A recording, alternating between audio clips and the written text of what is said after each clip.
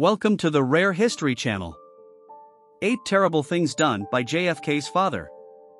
John F. Kennedy's father was a major figure in his own right. He was a financial genius and a political power player. He was one of the richest men of the world, a man who had the political and financial power to affect the lives of millions. He was also, however, a man of questionable ethics. He made dirty deals in his professional life and even dirtier ones in private. Today, the father is outshined by the son, and we often see Joseph Kennedy as nothing more than a footnote in the story of JFK. Joseph's decisions, though, shaped the man his son became and the world we live in today. Fact number 1. He brought his mistress on vacation with his wife. Joseph Kennedy married Rose Fitzgerald in 1914 and, almost immediately, started cheating on her. Even in the early years of their marriage, a relative related, Joe had a reputation for being a ladies' man. His most famous affair was with Gloria Swanson, the star of Sunset Boulevard. The pair ran around together for 2 years, and it wasn't always behind Rose's back. At one point, he took Rose and Gloria both on vacation to Europe and made his wife watch while fooled around with the other woman. Rose kept a stoic face. If she suspected me of having relations not quite proper with her husband, or resented me for it, she never once gave any indication of it, Gloria Swanson said. This was just Rose's way. She knew of the affairs. Even her children knew what was happening. Rose's life, though, had been full of men like Joseph. She'd been taught that a woman's place was to suffer in silence and spare the men the humiliation of being found out. Through it all, Rose's secretary would later say she never showed any pain. Number 2. He may have been a bootlegger. When Prohibition came into effect, rumors that Kennedy was a rum runner spread wildly. Allegations came from everywhere. The gangsters Frank Costello and Meyer Lansky both accused Kennedy of being a bootlegger. Another rumor put him as Sam Giancana's partner in crime. And a piano tuner working for Al Capone claimed that he saw Kennedy sit down with Whiskey Baron to talk business. None of these stories have ever been proven, but we do know some things for sure. In 1922, Kennedy kept the liquor flowing at his Harvard 20th reunion. And, when Prohibition ended, Kennedy already had a whole stock of liquor ready to sell across the country. Kennedy claims all this liquor was acquired legally, and it's quite possible that the whole rumor was just a way to run his name through the mud. One way or another, though, Kennedy was a businessman. Whether he started selling liquor during Prohibition or after, he saw a business opportunity and capitalized on it. Number 3. He was a vocal anti-Semite. In 1938, Joseph Kennedy became the American ambassador to the United Kingdom. This was during the rise of Nazism, when Hitler was turning his people against the Jews, and Kennedy wasn't afraid to weigh in. They brought in on themselves, Kennedy said when he heard about German Jews being attacked. To a friend, he added, as a race they stink. Look what they did to Hollywood. He spent a great deal of time talking to the German ambassador, Herbert von Dirksen. Kennedy, von Dirksen said, understood our Jewish policy completely. He tried to get them to change their approach, but not because he was worried about the Jews. He was just worried that too much violence would turn public opinion against Hitler. Kennedy had his own plan. He tried to set up a program that would have shipped every Jew in Germany to Africa, or, at least, to a British or American colony. Roosevelt shut his plan down, but it didn't silence Kennedy. He agreed with Hitler all the way. Jewish pundits, he wrote in a letter, were going to set a match to the fuse of the world. Number 4. He was a Nazi sympathizer.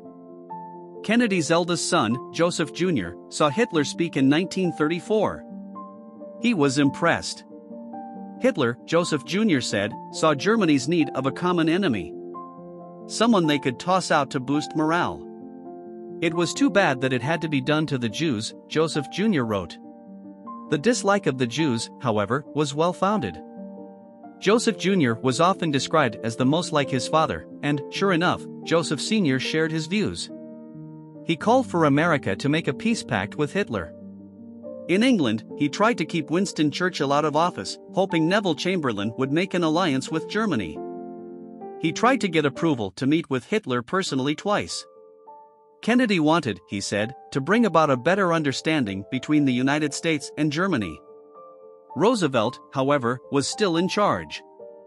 He stopped Kennedy both times. He wasn't going to let a rich ambassador make an alliance with the Nazis. Number 5. He said that democracy was finished. Democracy is finished in England.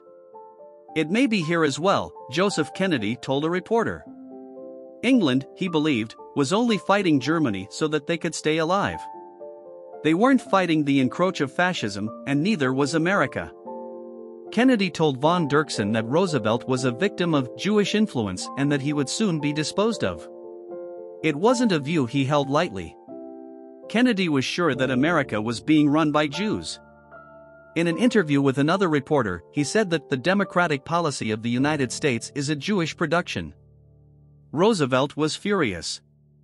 Kennedy was supposed to be serving the state. Instead, he was spreading anti-Semitic conspiracy theories and publicly supporting Hitler. In 1940, Kennedy was forced to resign as ambassador. His political career was over. Number 6. He lobotomized his daughter.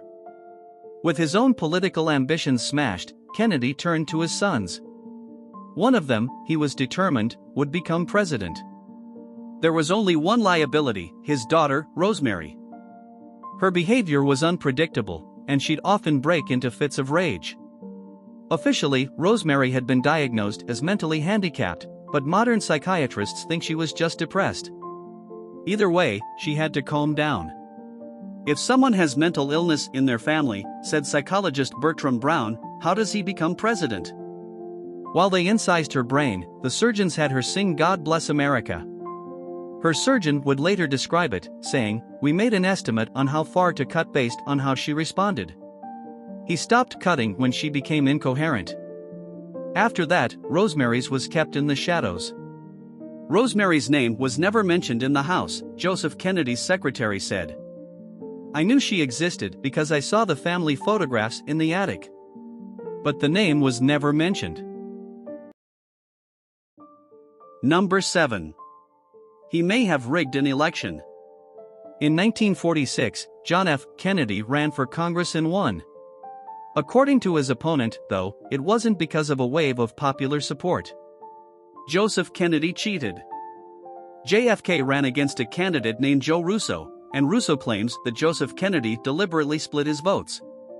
Allegedly, Kennedy paid a custodian whose name was also Joe Russo to run in the election. Voters, Kennedy hoped, would get confused about which Russo was which, and he'd split his votes in half. Cheating rumors floated up against when JFK ran for president. Joseph, though, didn't support his son's policies.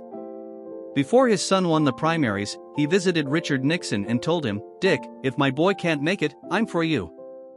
JFK made it, and Joseph stayed loyal to family.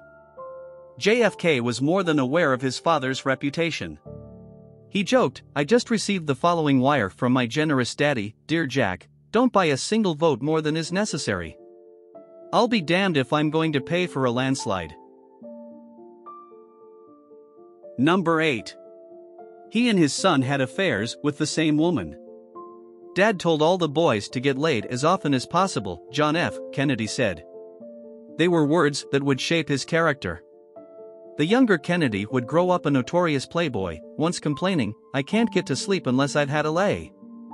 Joseph encouraged infidelity among his kids. They were open about it.